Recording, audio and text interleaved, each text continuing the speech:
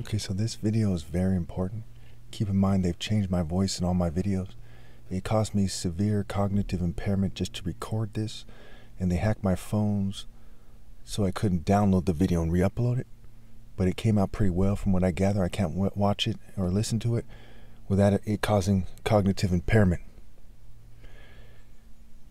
They think that if they mess up my videos that they're magically important or something, or that they're warning people that they better, do what is despicable and out of the question for anyone with sense, and that is to hand their kids over to be trained by them, to be taught by them, to be made like them. So without further ado, let's get into this interview. And keep in mind they changed the sound of my voice, but if I remember correctly, it's basically they haven't changed the interview itself, and I have it somewhere on a hard drive. With that being said, let's get right into this interview. I want your answers to be brief, okay?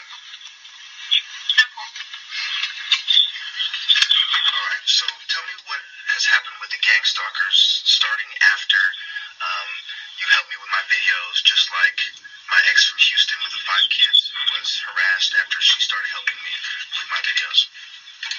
I've been seeing a lot of cars with one headlight following me. Alright.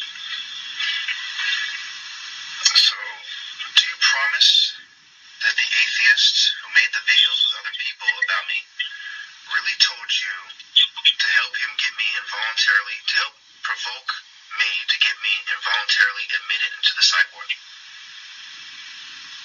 Yes.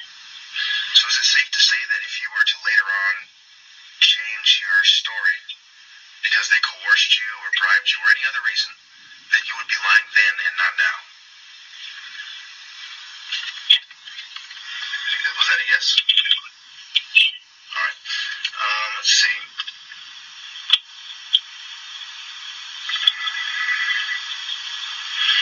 So,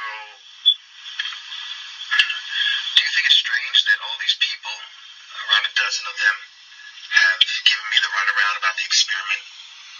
At least 4 of them saying they're willing to do it, and then giving me superficial reasons why they don't want to do it? Yeah, I think it's great.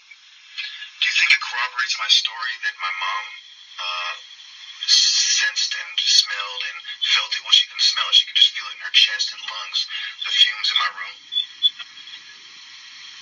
And keep in mind that she's a National Merit Scholar and a general surgeon. She's a doctor. And she couldn't tell what the substance was either. And I have that on record. You saw the video, right? Yes.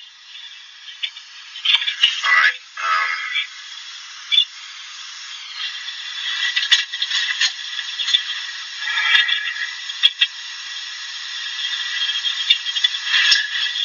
do you see how all this evidence seems to suggest a concerted effort to sabotage my life? When you consider what the atheist did, right? He reached out to you, and he has other people helping him make his videos. He has videos where there's 2 or 3 other people in the video. So this implies and this shows some sort of a group effort against me, right?